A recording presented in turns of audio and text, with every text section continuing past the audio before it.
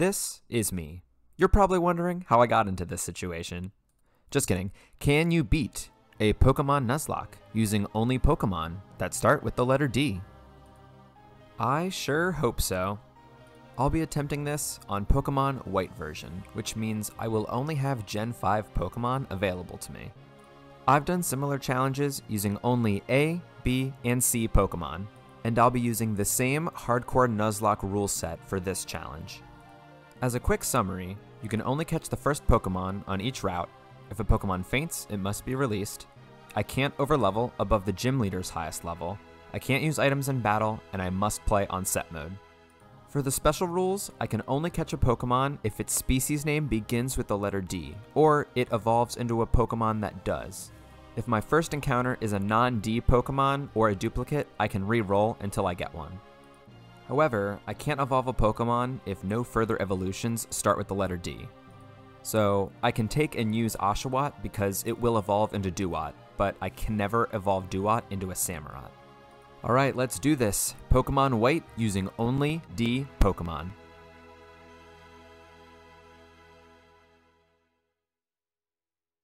I name myself D, and literally get a gift Pokemon to start. I select Oshawott as my starter, since it can evolve into Dewott. I defeat Bianca and barely beat Charon. My Oshawott has a modest nature, which increases his best statistic, which is special attack. I give him the name Downpour. Downpour has to hold it down by himself for now, since there aren't many D Pokemon early in this game. I also meet this mysterious person, who I learn is named N. Hey, my name is D, so he must be doing one of these specific letter Nuzlockes too. Oh, well, never mind then. There are certain ways that I can combat this, like massive level advantages for rival fights. But because I'm playing with hardcore rules, overleveling for the gym fight is not an option. The first gym is designed to be tough, as the gym leader depends on what Pokemon you select as your starter. Since I picked Oshawott, I get Sillin and his grass Pokemon. Well, his one grass Pokemon, since he also has Lillipup. Lillipup starts with a crit flinch. What a way to kick things off! Basically nothing in this fight is going well for me, and this should be the easy part. Downpour is able to take out Lillipup on his deathbed. Pansage comes out and ends attempt number 1. Downpour number 2 has the exact opposite nature of Downpour number 1, and that's okay, because Oshawott's base attack is actually pretty good too. This time, I'm faster than Lillipup, so I can take it out with a good amount of health left. My high attack also means that Tackle will do more against Pansage. Pansage uses Work Up to increase his attack and special attack. Then he uses Vine Whip to get me to low health. One more Vine Whip and it's all over for me. At this point, I'm starting to get concerned that this is going to be more challenging than I anticipated. On attempt number 3, Sillin uses Work Up twice and can definitely kill me with one Vine Whip. For some reason though, he just keeps using Work Up and I'm able to kill Pansage. Did I get incredibly lucky and likely avoid hours of grinding, planning, and heartbreak? Probably, but let's pretend I'm just really good at this game and move on. Downpour has a naive nature, which increases speed and lowers special defense, so he's strong with both physical and special moves. I deal with some Team Plasma stuff in the Dream Yard, and then Downpour evolves into Dewott. Again, since Samurott doesn't start with a D, Downpour will be a Dewott forever. At this point, the game also blocks you if you don't have 2 Pokemon, so I have to use this Lillipup for this double battle, but I release it right after.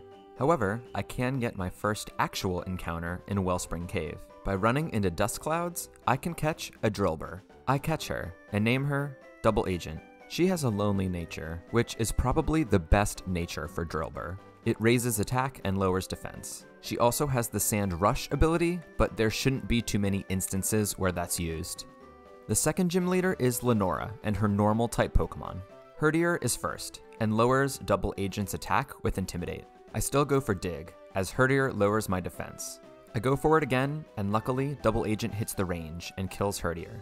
Lenora's final Pokemon is Watchog. Her Watchog knows Stab Retaliate, which does so much damage the turn after a team member dies. Double Agent's defense is -1 and is just terrible anyway. Downpour can take a Retaliate, so I switch, but Watchog just uses Leer.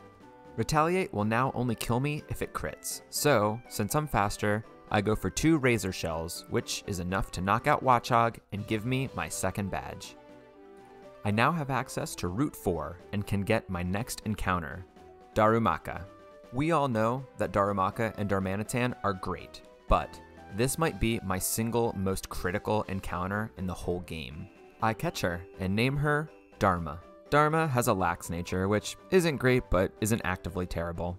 The third gym leader is Berg, and my team definitely has the type advantage here. Dharma knocks out Whirlipede with one Fire Punch, and on Dwebble, I switch into Downpour. One Razor Shell takes it out. On Leaveny, I switch back to Dharma and take a String Shot. Being slower doesn't matter though, because I take a Razor Leaf no problem and finish the fight with a Fire Punch. 3 badges down. I can also go to the Desert Resort and catch a Dwebble, who I name Dungeness. Next, N decides to have a very serious conversation with me in the absolute stupidest place possible. In preparation for the 4th gym, I pre-poison Dharma. This is because she knows Facade, which doubles in power if you have a status condition. Elisa is the 4th gym leader, and she has electric types. First, she sends out an Emolga, and I send out Dharma. Dharma takes a Volt Switch, and Elisa goes to her other Emolga. Dharma takes the hit, and then launches a boosted Facade to kill that Emolga. Dharma is dead if I stay in, so I go to Double Agent. It's a free switch, since Double Agent can't be hit by Volt Switch. Emolga hits me with an Aerial Ace as I go for Rock Tomb. Rock Tomb is a 2-hit KO, but more importantly, it lowers Emolga's speed. So now I'm faster and can kill with Rock Tomb. Last is Zebstrika. I risk a crit to stay in, but Double Agent holds on the Flame Charge. I attack with Dig, which kills Zebstrika and gets us our 4th badge. We can now get our next encounter on Route 5, which is Solosis, who evolves into Duosian. I catch him and name him Dos Blobs. I also go through Driftvale City to get to Route 6 and catch a Deerling. I name him Doe. You know, Doe, a deer, a female deer. Definitely the perfect name for this one. Next up is Clay and his ground-type Pokemon. Clay can be notoriously hard, so I'm hoping I have the right team composition. Downpour kicks us off with a Water Pulse, which OHKOs Krokorok. Clay's ace, Excadrill, comes out next. Excadrill boosts his attack and accuracy, and I hit a Water Pulse. That will be a 2-hit KO, but I also proc a Confusion. Excadrill hits through Confusion, but I know Downpour will survive any attack. I use Water Pulse to knock out Excadrill. Finally, Clay sends out Palpitoad, so I switch into my grass Pokemon, Doe. Doe can take all of Palpitoad's hits. Unfortunately, I soon realize that I forgot to put a grass move on Deerling. Since Doe can take all of the attacks, I set up a Leech Seed.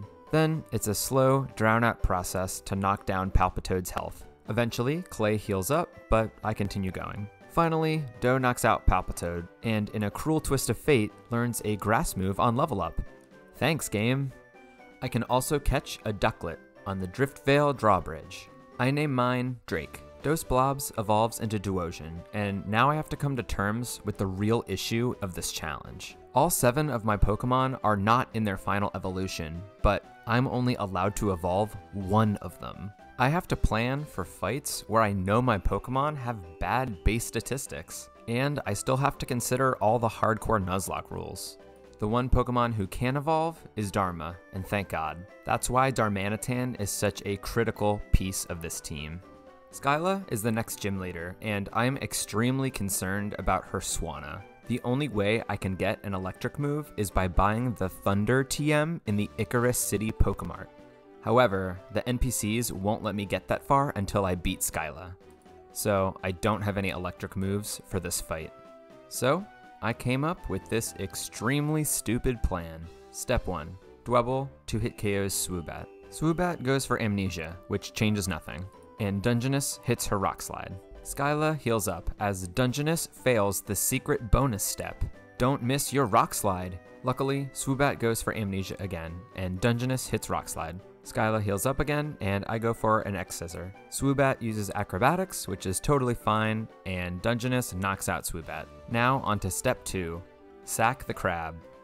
Thanks for your sacrifice, little guy. This is necessary for step number 3, Retaliation. Because a team member died the previous turn, Retaliate has a base 140 power. This strong move knocks Swanna's health below half. Now it's time for step number 4, Sack the Duck. To the duck. Sack the duck to its mom or something. I also gave Drake the Rocky helmet, so Swanna's health would definitely be below half. Now it's step 5. Retaliate 2, Electric Boogaloo. Downpour takes an air slash and knocks Swanna out. Who needs an electric move when you can just sacrifice 2 of your Pokemon? And now it's time for our 6th and final step, Monkey Punch. Dharma knocks out Unpheasant with 2 Fire Punches, and we have our 6th badge. Outside of Dragon Spiral Tower, I can catch Druddigon. He actually gives me quite a scare and lowers most of my team's health, but I am able to catch him, and I name him Dragoon. The 7th gym leader is Bryson, and his Ice-type Pokemon. I'll go ahead and speed up this fight for you, since it goes like this.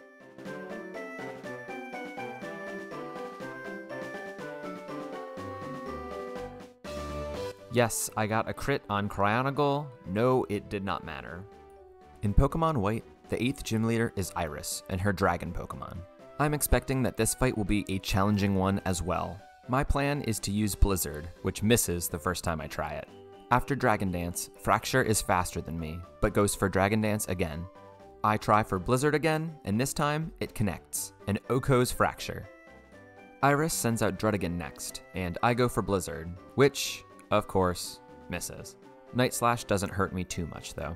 Of course, I go for Blizzard one more time, and this time it does connect, but doesn't one-hit KO. After another Night Slash, I'm in range to die, but I assume Iris will heal, which she does, which gives me the opportunity to miss Blizzard again. 2 out of 5 Blizzards hit, you'll love to see it. I need a safe switch in, so I go to Double Agent, thinking I can just sack her. She hangs on from the Dragon Tail though, and that brings out Dos Blobs. I check my calculations, and I see that Dos Blobs can't die, so I stay in a turn. I take the Night Slash from Druddigon, and then knock its health down to about 25% with Psychic. Dos Blobs is slower, so I can't stay in, so I sadly switch in Double Agent to sack her. Unfortunately, the Rocky helmet that I gave Double Agent actually kinda screws me here, as it puts Druddigon into Hyper Potion range. But it's finally safe for me to send in my own Druddigon. Iris does use a Hyper Potion, but I use Dragon Claw, which one-hit KOs Druddigon. I'm dead to crit, but I don't have a better play, so I decide to stay in. Haxorus goes for a Dragon Dance, as I use a Dragon Claw to knock its health down significantly. I'm not sure if Iris will heal again, so I decide to stay in. She doesn't heal, but I actually get to go first. She clearly picked Dragon Tail, which is a negative priority move. So I knock out Haxorus and get my 8th and final badge. I only have 5 Pokemon left alive, not including my dead duck that I use for flying. That's okay though, because I get one more encounter in Victory Road. There are 2 D Pokemon that are only found in Victory Road, Durant and Dino. My preference between these 2 is clear. Dino is a pseudo-legendary, but it's the first form of 3 evolutions, and I can't evolve it any further. Durant is a single evolution, and therefore has pretty good stats, so Durant is definitely my preference here. I technically don't get to choose between these 2. However, Dino is only found on the first floor of Victory Road. So, I load up my Super Repel and walk through the first floor of Victory Road. My Repel runs out, and then I run into Durant. I catch him, and I name him Daughter. I made it through Victory Road and trained my team up as necessary. First, we have Dharma the Darmanitan.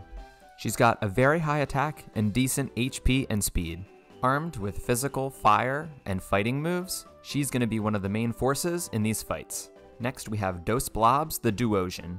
He's got the Magic Guard ability to only take damage from direct attacks, a decent special attack, and I gave him Toxic, Protect, and Recover, so he's a Toxic Staller. Next, we have Daughter the Durant, whose nature only affects its 2 lowest statistics. I EV trained it in defense and speed, and it has a good attack as well. However, its nature is really scary. The attack boost is great, but only having 80% accuracy makes all of my plans completely inconsistent. Next, we have Doe the Deerling. He's really not that strong, so I gave him a moveset that works in one specific circumstance, which you'll see. Then we have Downpour the Dewott. Again, not that strong, so functionality is pretty limited. And finally, we have Dragoon the Druddigon. Plus speed and minus defense is a pretty terrible nature. To go with that minus defense is the more defensive ability in Rough Skin. I did EV train him in attack though. By now, you can probably see my main concern. I have 3 Pokemon that aren't in their final evolution. I have two Pokemon that are single evolution lines, which are okay, but they're not as good as any final evolutions could be. My only actual final evolution is Darmanitan. When I make these videos, I always use the Pokemon Showdown damage calculator to plan out each fight and figure out what should happen. Doing that for this challenge was a huge struggle. Honestly, this team just isn't good enough to make any simple strategies. What I ended up with was complicated and inconsistent. Let's see how this goes. I decide to take on Grimsley and his dark Pokemon first. This is my most consistent strategy, and doesn't rely on any Pokemon being level 51. Dharma has an expert belt equipped to boost super effective attacks. Because of this, Dharma can outspeed and one-hit KO Scrafty with superpower. I know Grimsley will send out Crocodile next, since it has a super effective move against me. Because of the stat decreases from superpower and the Intimidate from Crocodile, I'm now at -2 attack. I'm expecting the Earthquake here, so I go to the one Pokemon that can always survive, Doe. Crocodile should now only see a kill with the move Crunch. So I can switch back to Dharma, and now all his stat decreases are gone. Crocodile does use Crunch, and thankfully that crit doesn't matter at all. Dharma now outspeeds and kills with superpower. My attack is -1 stage now, but it doesn't matter. I'm still strong and fast enough to Oko Liepard, and even at -2, I'm still strong enough to kill Bisharp. I also made sure that even if Grimsley had sent out Liepard last, I would have been able to kill it at -2 attack. That went just as planned. Next, I decide to take on Chantal and her ghost Pokemon. Chantal sends out Kofagrigus first, and I send out Dragoon. Dragoon outspeeds, but can't kill with Crunch. Chantal goes for a Will-O-Wisp, which is perfect since I've equipped Dragoon with a Rostberry. Now, Dragoon can kill with a Crunch. Chantal sends out Golurk next. That is a problem, since my whole plan revolves around Jellicent being out. So, I decide to go for my first risky play. First, I need Golurk to not crit me, which, thankfully, doesn't happen. Then I use Dragon Tail, which forces a random switch. For my plan to work, I need this to be Jellicent and not Chandelure. And it works. It actually works. Now it's time to execute my plan. First, I switch Dragoon out and switch in Doe. Shadow Ball doesn't affect me because of my dual normal type. Jellicent can now only hit me with moves I resist. First, I set up a Sunny Day, which weakens Jellicent's water moves even further. It also now makes me faster due to my Chlorophyll ability. Next, I go for a Leech Seed, which should keep me healthy and also slowly knock down Jellicent's health. Now I'm perfectly safe, so I start a setup using Workup. Workup increases my attack and special attack by 1 stage, but I only really care about the attack boost. Eventually, I get to +6 attack. The sun has also faded by now, so I use Sunny Day one more time. Since I'm now at +6 attack, 1 feint attack is more than enough to Oko Jellicent. Now with my +6 attack and my speed boosted by the sun, I'm able to one-hit KO the Chandelure and the Golurk with feint attack. That got a little crazy in the middle there, but the plan generally worked. Next up, I choose Marshall and his fighting type Pokemon. If you've watched my other videos, you know that Marshall has given me some trouble in the past. Marshall sends out Throw, and I send out Dharma. I gave Dharma a Charcoal, so Flare Blitz is enough to knock out Throw in 1 hit. I do get recoil damage though. Sawk comes out next, but I can't do the same thing again. I switch in Daughter, who can take the incoming Stone Edge.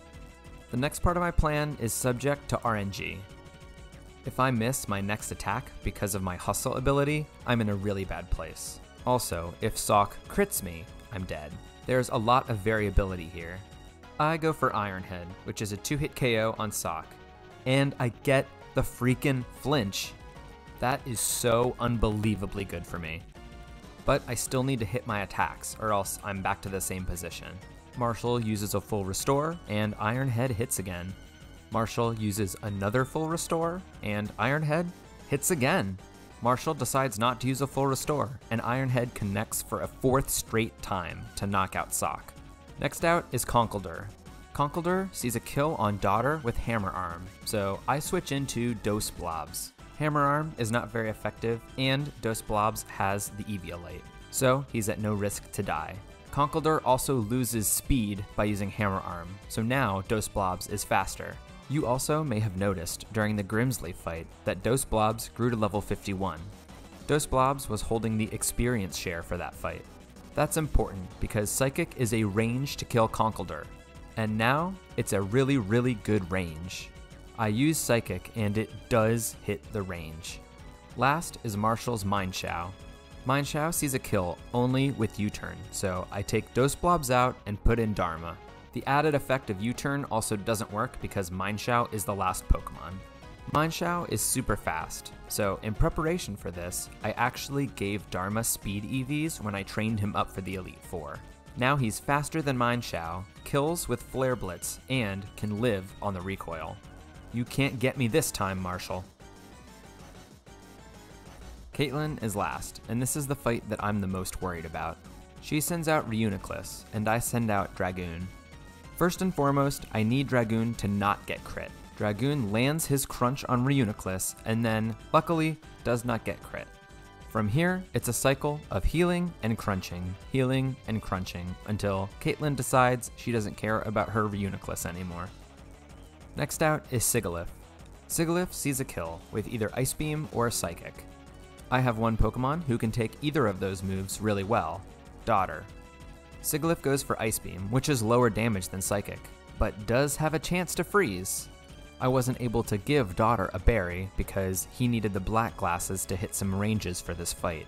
This is so bad. I sat here for like 15 minutes trying to figure out what to do. Eventually, I decided to just stay in since I have a 20% chance of thawing out. On the first turn, it didn't happen. But Sigilyph also missed its Air Slash. I'm in the same position, so I decided to try again. This time, I thawed out and missed. And then Sigilyph lands a fatal blow. I miscalculated there, as I definitely thought Daughter would survive that attack. But shout out to that hustle ability, which completely ruins any strategy. This could have caused my whole team to spin out, but luckily I do have another team member who can take this fight. Dharma can use Flare Blitz to knock out the Sigilyph, knock out the Gothitelle, and knock out the Masharna. Because of the recoil, this is only possible due to having a safe switch in from Daughter's death. The Elite Four honestly went better than I expected, but I still don't feel great. The champion fight in this game is kinda weird because you don't get to do it right away. You get to watch a bunch of cutscenes with awesome DS graphics, and then run around this castle that I guess was just under the Pokemon League the entire time. Anyway, I forgot that you have to fight N and Ghetsis in this game. I didn't plan or train up my Pokemon for the Ghetsis fight. For the sake of this video, I'm counting N as the champion fight. Sorry if that's disappointing, but that's just how I'm gonna do this. Plus, it kinda makes me laugh to think that right in the middle of trying to save the world, I'm just like, see ya. The game also forces you to catch one of the legendary Pokemon, but I did not add it to my party. Now, the actual N fight. For the purposes of this video, the champion fight. N sends out Reshiram, and I send out Dragoon. Reshiram starts with a Fusion Flare, which thankfully doesn't do too much damage. My Dragon Claw almost knocks out Reshiram though. N heals up, and I use another Dragon Claw to get it back down in health. Then, Reshiram uses Hyper Beam to kill Dragoon. I'm not sure why I didn't see that. So, I send out Dharma, who can kill Reshiram as it rests from using Hyper Beam. Next out is Caracosta, so I switch to Doe. Luckily, Doe avoids the Stone Edge from Caracosta. Not so lucky, Doe can't quite kill Caracosta with Grass Knot, and then gets knocked out from Stone Edge. I'm clearly not in the right headspace. I'm not making good plays during this fight. I send in Downpour for his first action of the Elite Four. I don't know if N will heal up, but I use Aqua Jet anyway, which knocks out Caracosta. Kling Klang comes out next, and I need to get Dharma in. Luckily, none of Kling Klang's attacks can kill Dharma, so I switch her right in. Kling Klang just lowers Dharma's special defense, and Dharma knocks out Kling Klang with a Fire Punch on the next turn. Archeops comes out next, but I need to save Dharma's health for later in the fight. Downpour can kill Archeops, but if I switch to Downpour right away, it's not going to work. So I have to sacrifice something. Also, you may see that Daughter looks alive and well. N heals all your Pokemon before his fight, so don't worry, I won't be using him. My one alive and sacrificable Pokemon is Dos Blobs, so I send him in. He takes a Stone Edge from Archeops and dies. Now I can safely switch in Downpour. I do still need to dodge one crit though. Luckily, I do, and Downpour kills Archeops with Surf. Zoroark is next, and I need to get Dharma back in. Downpour makes the ultimate sacrifice, but not before getting an Aqua Jet in first.